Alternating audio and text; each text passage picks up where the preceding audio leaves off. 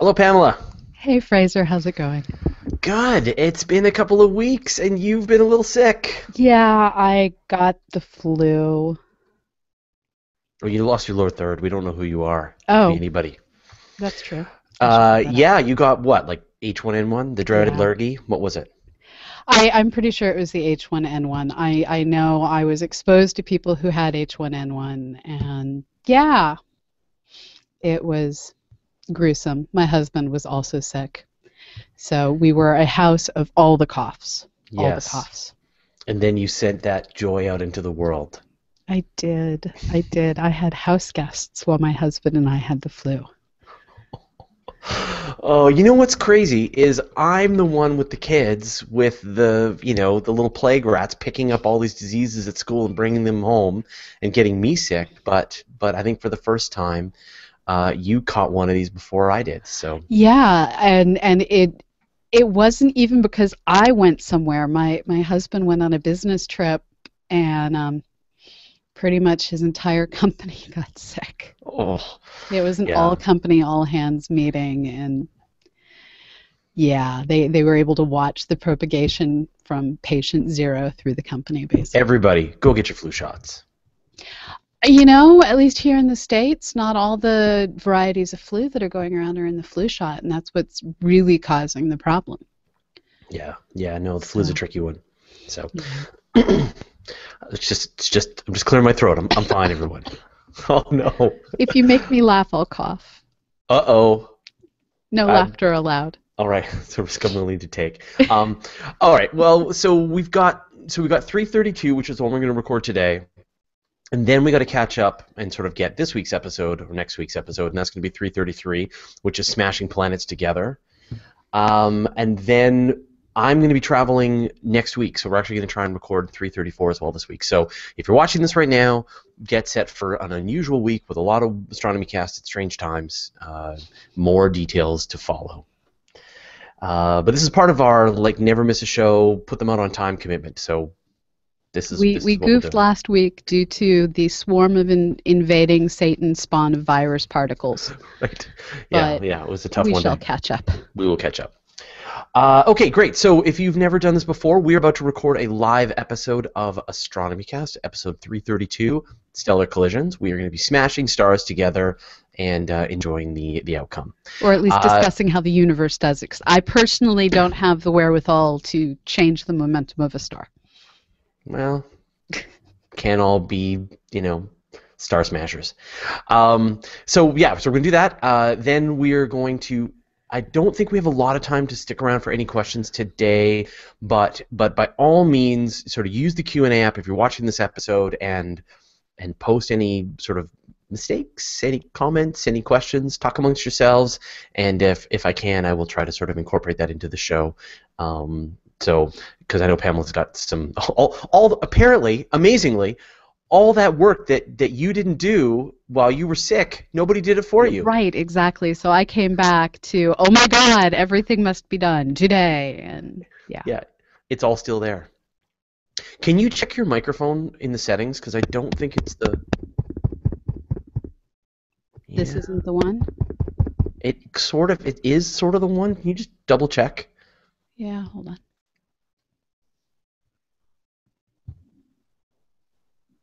It 'Cause says it's using the right mic. okay, or in the Hangout or in GarageBand. And not both. What sounds wrong? It sounds a little tinny. It sounds a little It doesn't sound your normal rich and luxurious voice. It sounds a little. That may be my internet. I'm on campus. Okay, all right. We'll blame the internet, but as long as the local recording is getting done. Yeah. Okay, great. Okay, cool. Well, you're ready to go. Any reason to not do this thing? No. Okay, I'm gonna press record then. Okay. I am fighting with Word. Okay. I'm pressing record. It is working. Yes. All right. Maybe. Hello, No. Preston. Why is nothing coming? There's absolutely no audio going in to GarageBand. See, something's weird. Testing, Sound- testing.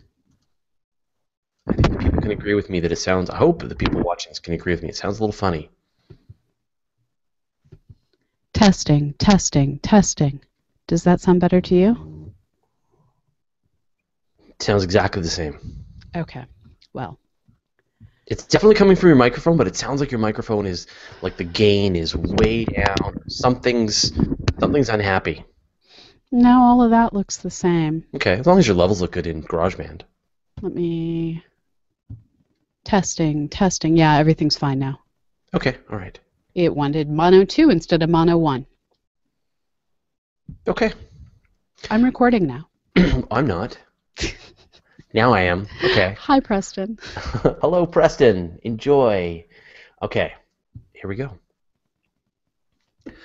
Astronomy Cast, episode 332, Stellar Collisions. Welcome to Astronomy Cast, our weekly facts-based journey through the cosmos, where we help you understand not only what we know, but how we know what we know. My name is Fraser Kane. I'm the publisher of Universe Today, and with me is Dr. Pamela Gay, a professor at Southern Illinois University, Edwardsville, and the director of CosmoQuest. Hey, Pamela, how you doing? I'm doing well. How are you doing, Fraser? Good. How you feeling? You were a little sick last week. I was. Today is my first day without taking all the cough and sinus and everything medicine, and so I seem to have my brain back and my voice is mostly back. Unlike last week where I sounded like I'd crossbred with a garbage disposal unit. It wasn't pretty. No, and we were trying to catch up, and we were like, "Can we?" You said like, "There's no way I'm going to be able to record on the Monday." We're like, "Can we record maybe on the Wednesday?" And you're like, "I think so." No, there's no way we can record on the Wednesday. And then on the Friday, I think so. No, there's no way you're recording on the Friday. Like you literally were not even getting out of bed on the Wednesday, and there was no way you were going to record without going into a coughing fit on the Friday. So we just sort of had to pull the plug, and now we're gonna catch up this week. So I think I slept as much last week as in the entire month of December. Yeah, good. Well, you needed to rest, and now, as I mentioned in the pre-show, fortunately, someone came along and just did all your work for you, so there's nothing to catch up. Yeah. No. Yeah. So I just want to sort of thank everybody who has been emailing me and commenting on all of their favorite science fiction books. Like, going through the Arthur C. Clarke two-parter was a chance for everyone to let us know what they love to read, and it was just terrific. It was so great to get all these recommendations. I literally now have my reading material set for the next, I don't know, forever. But thanks to everybody for getting, sending us your suggestions. I love it. And one of the things that I love and hate is how easy it is to get all of these books now through either Gutenberg for the really old ones, through Kindle for new things, and at the same time it's so frustrating because we don't have bookshelves the same way we used to. So loaning books is more difficult. But yeah, or have time. Yeah, I know what you mean. I'm terrible. I'll buy stuff and just never read them. And I don't feel bad about them piling up in my house anymore because they're just, they're just digits. They're just bits. They just sit in a computer somewhere. Anyway, so thank you for keep them coming. What I'm saying is keep them coming because I need more. All right, let's get rolling.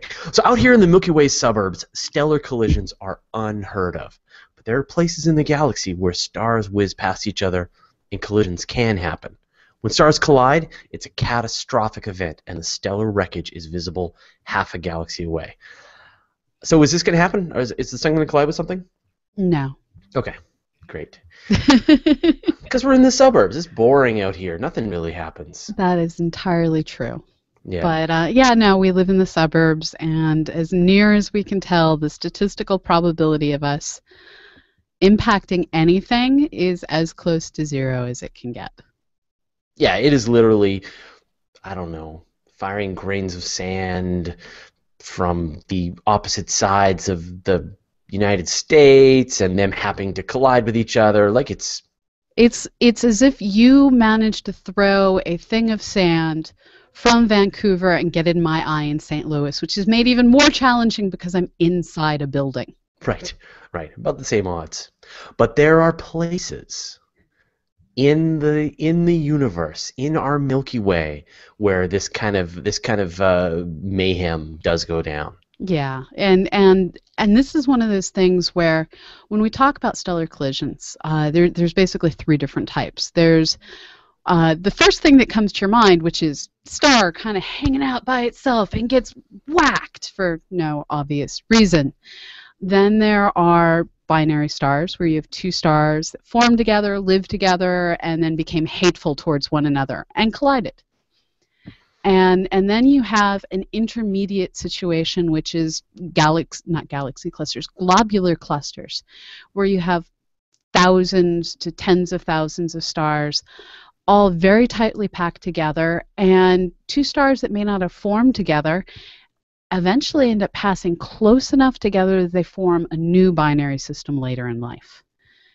And those systems, just like the naturally forming ones, can also collide and lead to stellar mergers. Well, let's start with that first example then. So you're talking about just, one star hanging out, doing its thing, and then another star comes out of nowhere, wham, runs into it. Yes. So, I think we can all imagine this in our mind. Perhaps me more, I can really imagine this. But like what's the scenario? What would happen? What would set this up? This is one of those fluke things that incredibly rare odds of happening. You either have just two orbits that have poor timing, so as two stars orbit around the galaxy, their paths cross at the same moment and place in time. Same moment and same place. Time is the same thing as the moment. Or you have galaxies colliding. In the process, orbits get changed, things end up crossing. This is not something that's statistically supposed to be something we need to worry about. But it can happen. Well, it's a big universe, and so something universe. Horrible is happening to someone somewhere. All the time. All the time. An infinite amount of time, something horrible is happening. Stars are colliding all over the place. If you look out billions of light years to the hundreds of billions of galaxies that are out there. So while this is the least likely to occur, it is the one most often imagined. You see it in science fiction books, you see it in all sorts of different things. Collisions between stars. Not likely, but possible. So what would happen then in this situation? So you've got just two random stars, splash. So what would happen? So in the most improbable case of they have sufficient center of mass on center of mass action that they don't end up spiraling around each other, but they actually pretty much collide in one momentous kablooey. It will literally go kablooey in the form of some sort of a nova. You throw all of this mass together, it's going to radically change the type of thermonuclear reactions that can go on. You're going to have radical changes in the pressure of the system, in the temperature of the system, and depending on the types of masses involved, you're either going to get a system that completely annihilates itself or simply flares out and leaves behind a new type of star as a remnant. The latter case is what's going to happen if you end up with a tiny star falling into a larger star or two smaller stars coming together. That's less exciting, but how exciting it is will also depend on what is the difference in velocity. So you have to take into consideration not just the mass of the two systems, but they could be coming together fairly quickly. Right, and so I guess I just imagine just the huge velocities involved. But if you sort of very slowly poured one star into another star, you would end up with the combined mass of the two stars, and then whatever. I guess as a baseline, you'd get what would that turn into if you had that, and then you add on top of that all of the velocity and densities and things like that, right? So if you just carefully poured one star into another star, which the universe does for us on a regular basis. So when it comes to the nice, slow, gradual one star eating another star, we've got lots of examples we think of that. When we look out at globular clusters, we see what we call blue stragglers. This is stars that are unusually blue, which indicates unusually young for the age of the system that they're located in. We haven't totally caught one in the act of becoming a blue straggler, so there's a few different theories for how they came into existence, but one of the main theories for where blue stragglers come from is you have a binary system, and the stars in the binary aren't that massive, and they're very close, and over time they slowly either suck matter one from the other, or they slowly get close enough that they merge into a single star. And that single star bloats up nice, happy, bluer than you would expect. And so you end up with this unusual composition, unusual color from a nice, gentle merger. Right, but I imagine the situation. You've got these stars that have been living out their life in the main sequence phase to a certain extent for as long as they have. They've used up X amount of the hydrogen in the core. They've turned it into helium. You know, they're just the standard thing. I mean, if you bring this other star in and you collide them together, is it just going to literally reset the clock on the star? Is it going to bring it back to it's going to be a freshly born star again with nice hydrogen all mixed up again, and it's time to begin fusion again? It's unclear what happens in the nucleus. This is one of the really neat things for people who are trying to model the insides of stars. You're going to end up essentially with two stellar nuclei, two stellar cores, orbiting one another within a shared envelope for a while. How quickly those two nuclei merge into a single nuclei, that's going to shake up the entire process. You're also going to end up with the new nuclei has some form of mixed up composition that will both include the nuclearly enriched materials from the processes that have already been going on. But it's impossible to imagine one of these situations where you don't also mix in more virgin material from the envelopes of the stars. So yeah, it's going to reset the clock to a point, but you're still going to end up with this star with a really strange composition. And is this maybe what we're seeing with these blue straggler stars, right? That they've gone, someone's pressed the reset button on a star that should have been dead or at billions least more of years evolved, ago. Or at least more evolved. I mean, these aren't big stars, so dead is stretching it, but they definitely shouldn't have been blue. They should have been significantly more red, significantly more evolved, and just sort of hanging out being elderly stars instead of being young and excitedly blue stars. And so I'm guessing the outcome then is really going to depend on the amount of total mass that you're dealing with. If you've got two solar mass stars, you're going to end up with, when everything's said and done, twice the mass. And it's also going to depend on what are the things merging. So blue stragglers, we're pretty sure, are two run-of-the-mill, fairly moderate-sized stars that ended up combining. You end up with a large star, but not supernova candidate material. But everything that occurred was a star when the merger took place. Other situations that we worry about are, what about when red giant stars and white dwarfs end up merging together? So what happens? Well, depending on how it occurs, you can either end up with the white dwarf sucking material off of the red giant star until it generates a giant thermonuclear reaction that we refer to as a type 1a supernova or type 1b supernova. Another possible situation, and again, this is like the blue stragglers. We can't catch the stars in the act, so this is strictly a theoretical, well, maybe this explains what we're seeing. There's a class of variable star called our Corona Borealis stars. These are stars that are hanging out, shining quite nicely, and suddenly plummet in brightness. Their magnitude gets to be a larger number, which means they become significantly fainter. This is tied to some sort of dust production in the envelope of the star. They're really hard to understand, and one possible explanation for them is that there's a white dwarf star merging into the envelope of a physically larger, lower mass star, and this is churning up all sorts of unusual behaviors.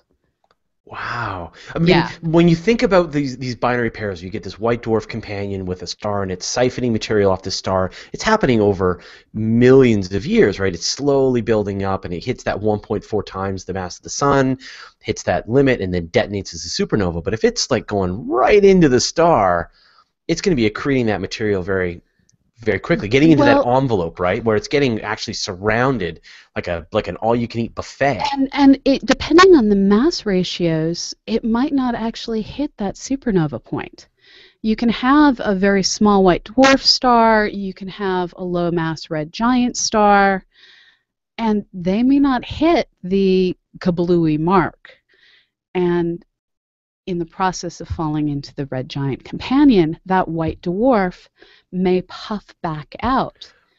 And if it's puffed back out, suddenly that electron degeneracy pressure that causes the supernova, well, if it's puffed back out, pressure's gone down. So you no longer have those same constraints. Lots of things can play in. And it's this whole parameter space of, does the white dwarf puff back up? What's the total mass? All of these things together, as these stars merge, as these stars collide, determine what we end up in the outcome. Right, and so maybe we're pressing the reset button, maybe they're detonating a supernova, maybe all kinds of crazy mayhem. Right. Okay, so we talked about, just the crazy stars just smashing into each other, talked a bit about blue stragglers, and we started to talk a bit about binary pairs, but like what kind of environment will we be seeing for that to come together? Because I can kind of imagine, like, you got two stars and they're just orbiting each other or orbiting a common center of gravity. Unless something happens, they're just going to do that forever, right?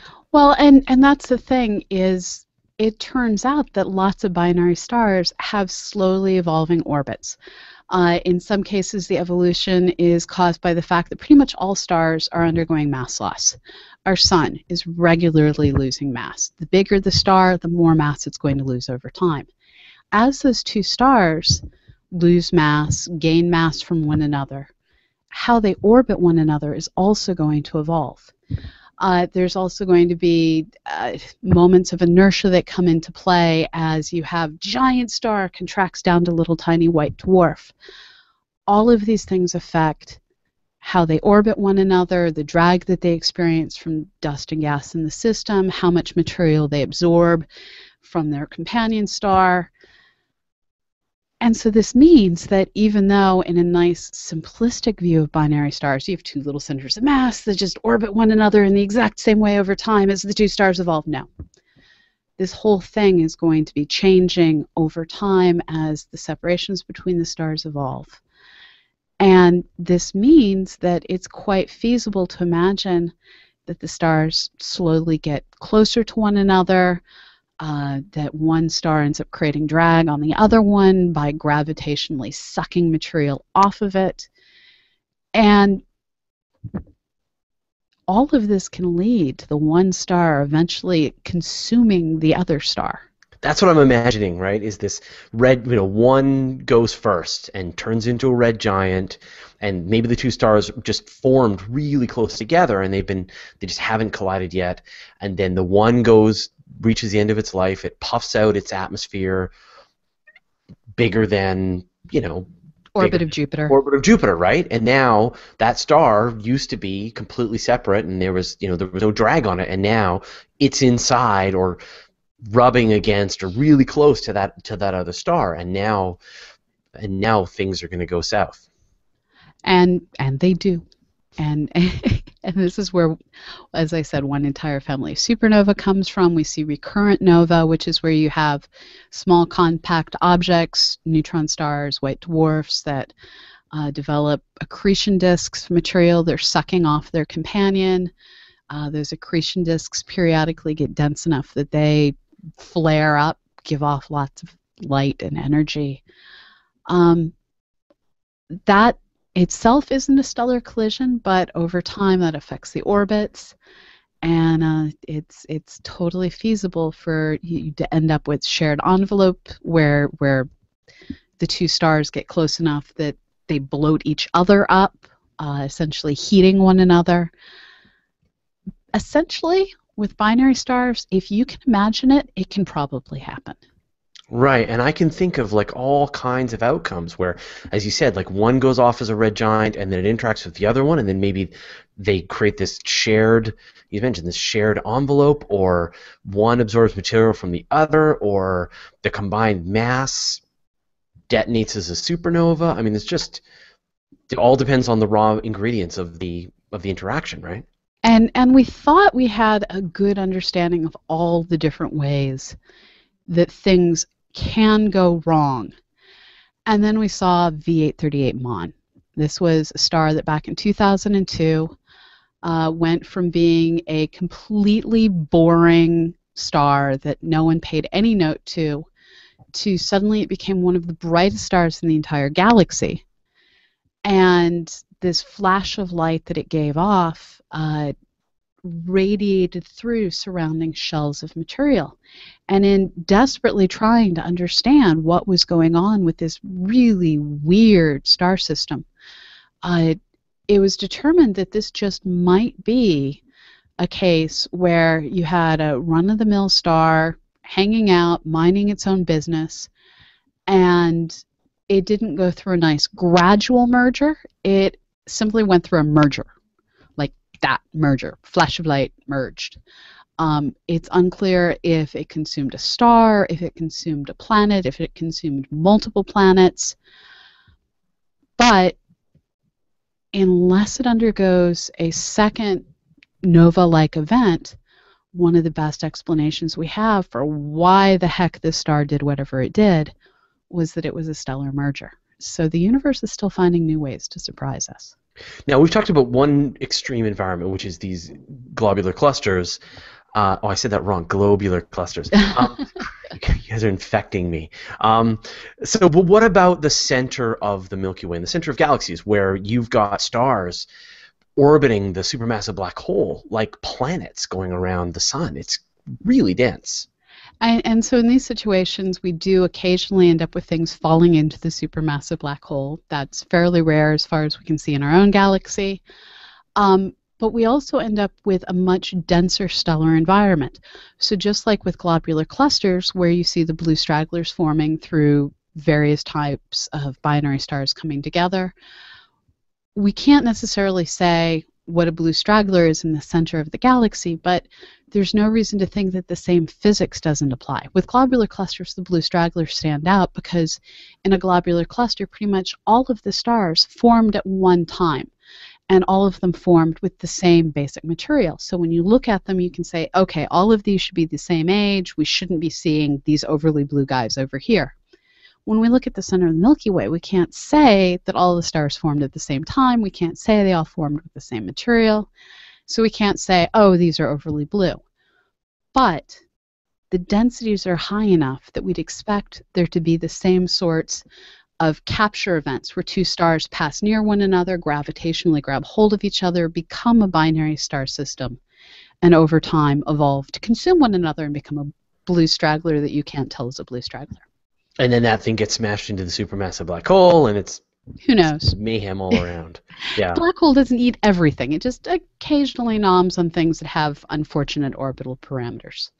Yeah, I mean, it's always important to remember that it's just a big gravitational source. It's not like a vacuum cleaner. No. So in order to fall in, you have to have some series of unfortunate events that lead you to gain an orbit that sends you literally on a death spiral. So one event that's coming up that's going to test this, this probability is our merger with Andromeda in the next, I don't know, 5 to 7 billion years from now. The Milkdromeda event. The Milkdromeda event. So what's going to happen for the stars in both galaxies? This is one of those things where that type of collision that you worry about is not something that you really actually need to worry about. For the most part, all of the stars are going to just move past one another. They're going to collectively settle into new orbits, and yes, in the center of the new resulting galaxy, you're going to have higher densities, higher frequencies of binary stars, but overall, things aren't going to hit each other. You're not going to end up with a whole bunch of new V838 Mons taking off. It's just not a concern. Now, dust dust clouds colliding left and right, massive amounts of star formation, material getting driven into the core of the resultant galaxy. All of that stuff's going to happen. Active galactic nuclei as the resultant black hole or binary black hole system in the center happily consumes dust. Yeah, but stellar collisions, very, very low probability. Yeah, so you're gonna get all of this, crazy star formation and supernovae after that, and you're gonna get this gas and dust piling up, but the stars will just go Exactly. all past each other. Yeah.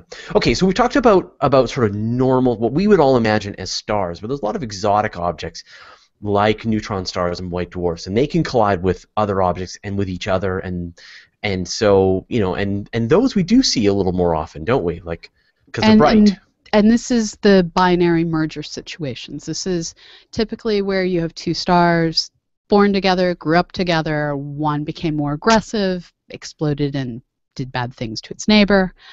You can end up, depending on the mass ratio, sometimes with a pair of neutron stars that end up eventually merging, colliding, supernova, black hole, or just kablooey, depending on the mass ratios. You can end up with white dwarf neutron stars, neutron black hole, black hole, black hole. If you can come up with a combination, nature has created it. And over time, all of these things are going to have orbits that lead them to eventually merge. Maybe not every binary system, definitely not every binary system, but every possible combination will at some point have an example of what happens when two stars merge. But like with neutron stars, don't you have like almost gravitational waves are contributing to them spiraling inward on each other? You get that with all of the extraordinarily high mass systems. So you get that with the neutron stars, with the black holes. We even start to see that with things where you have a neutron star and a white dwarf. So pulsars is one of the places where we've been able to spot these things. Pulsars are a special type of neutron star that's spinning quickly.